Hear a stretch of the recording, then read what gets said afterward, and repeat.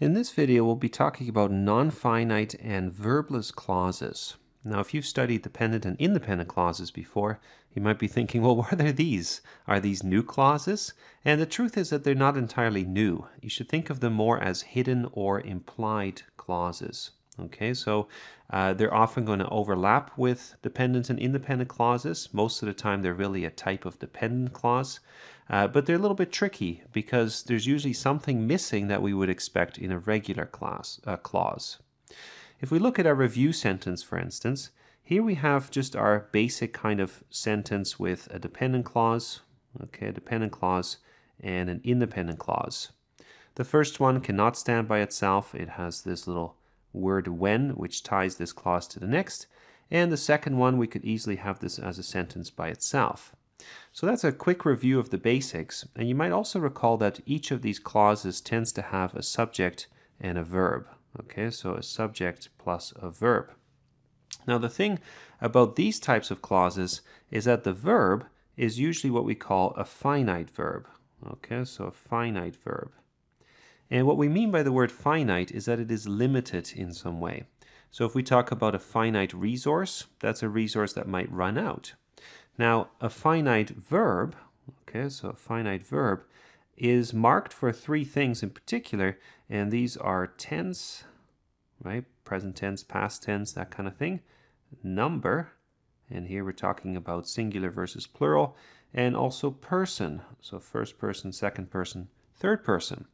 If we look at our verbs in the example here, you can see that we have the verb saw and we have the verb looked, and we can change these based on tense, number, and person. So for instance, I can say, I see, but I can also say, they saw.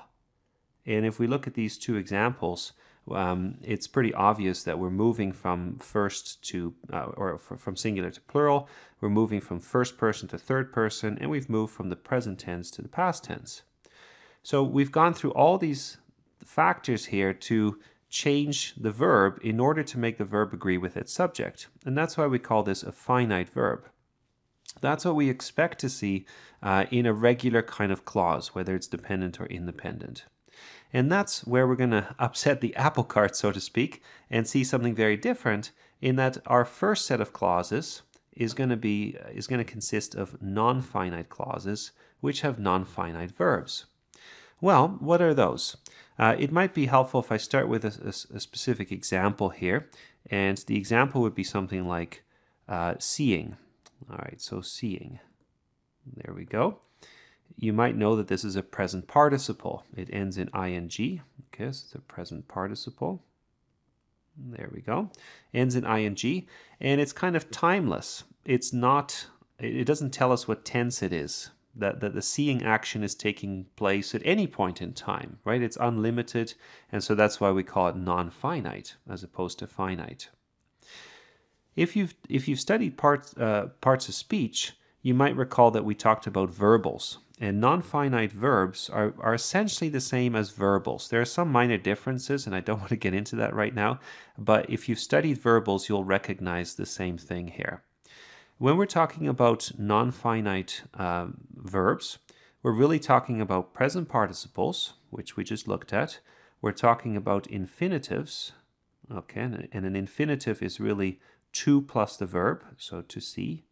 And we're talking about past participles, so past participles, which in the case of see would be seen. All right.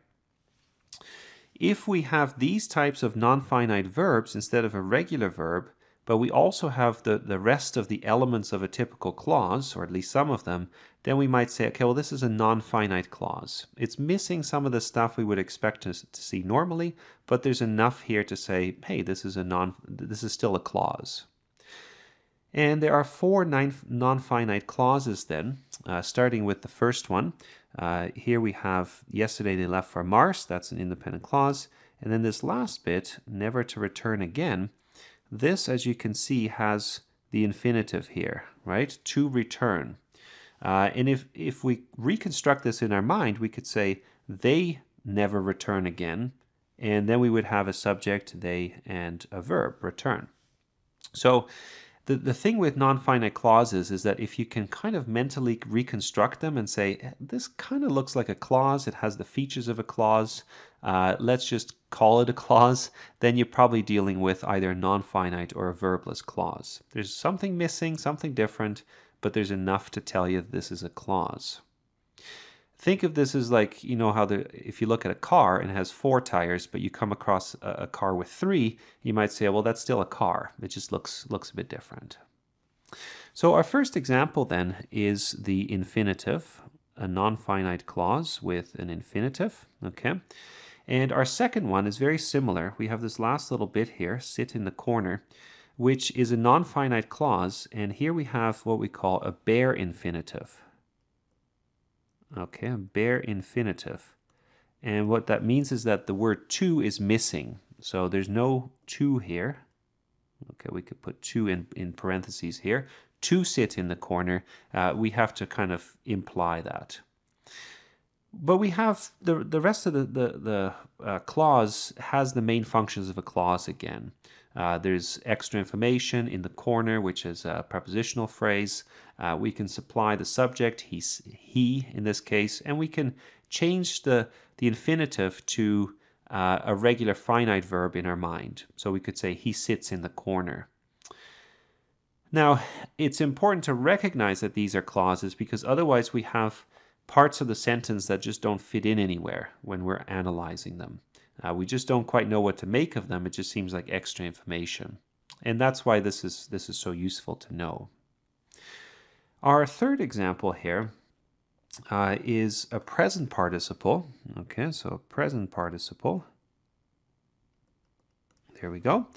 After receiving some Studio Ghibli sheet music in the mail, and then we get our independent clause, he spent the entire afternoon behind the piano. So looking at this opening clause then, you can see that it has a lot of features of the typical clause, right? After, this is the word that connects this clause to what comes later. There's an object to receiving. Receiving what? Some Studio Ghibli sheet music. So the only thing that's really missing is a subject, who is receiving. And what's missing is a finite verb. But there's enough here to say, okay, we've got a present participle, a non-finite verb. Let's just call it a non-finite clause, and it's close enough to a regular clause. And then our final one here, I think you start to see the pattern. This is the past participle, and it has the past participle registered. It has some other features, right, like this subordinating conjunction again, ties this to what comes later. It has a little prepositional phrase. Missing a subject, obviously, but again, this is something that we can imply. So those are the 4 non-finite clauses: infinitive, bare infinitive, present participle, and past participle. Our last example will deal with a verbless clause. So far, we've often seen that the subject is missing, but here the verb is missing. And this last part of the sentence, each a little taller than the last, we can see that each can be a subject, okay, subject, and all we have to supply is a verb, so we could say each was, or if we want to kind of integrate into the rest of the sentence, we could say each being a little taller than the last, and there's enough here to make this into a clause. Almost every time that we have a verbless clause, it's some version of to be that's missing. And if you simply supply that verb, you can say, hey, it has the function of a clause. So those are verbless clauses, and the same pattern applies. These are hidden or are kind of implied clauses. What I'd like to end with is just a note about some tricky cases, because one of the things that you'll find is that often these clauses that are not complete overlap with phrases. So if you look at these 2 examples, in the first one, sending you cards in the mail, we can say, okay, this is a non-finite clause. It has a present participle in sending, and there's some other features of a clause as well. There's a prepositional phrase here at the end. Sending you cards. Cards is the direct object. Okay, direct object. And you is the indirect object. Sending cards to you.